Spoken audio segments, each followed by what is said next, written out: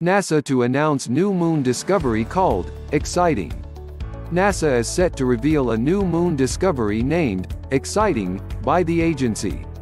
The discovery was made following observations by the Sofia Telescope of NASA, which is attached to a modified commercial jet flying up in the atmosphere. The space agency said that next Monday, October 26, it will make the announcement, saying it relates to plans under its Artemis program for deep space exploration. Under Artemis, NASA will launch a mission to place a woman and a man on Mars as early as 2024.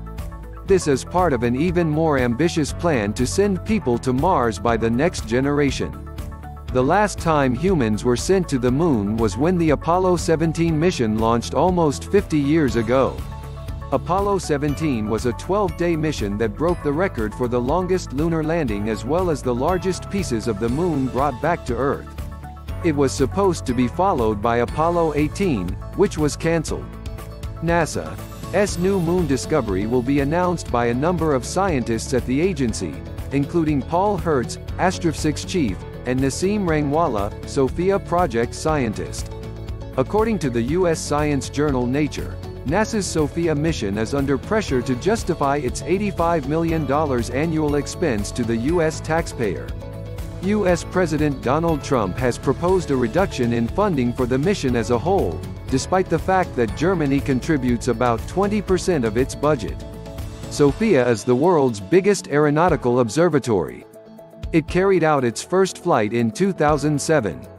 Consisting of a 2.5 meters telescope installed into a modified Boeing 747, the airborne facility is used to search the sky with a better view of space than it would have on the ground. This is because the plane is capable of flying high above nearly all the water vapor of the atmosphere, which can distort the view of the telescopes on the ground. Instead of viewing visible light as we do, the Sophia telescope observes the universe in infrared light, which ensures that it will pick up things we never do. NASA tends to send Sophia out at night during 10-hour flights to get the best pictures possible.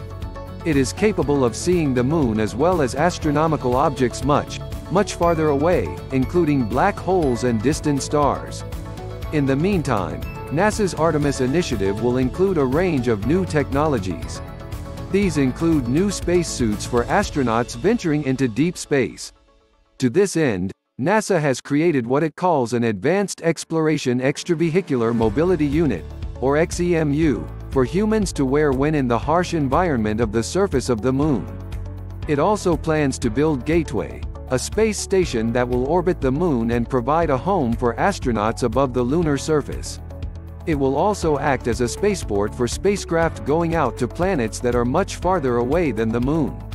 NASA has already chosen Elon Musk's private rocket firm, SpaceX, to transport cargo such as supplies to Gateway once it becomes operational.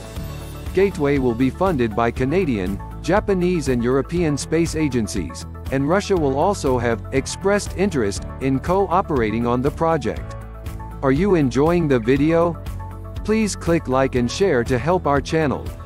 For more interesting videos, please click the subscribe button below and click the bell icon, so that you will be notified if we upload new video. What can you say about this? Just feel free to leave your comments and reactions below. See you in my next video.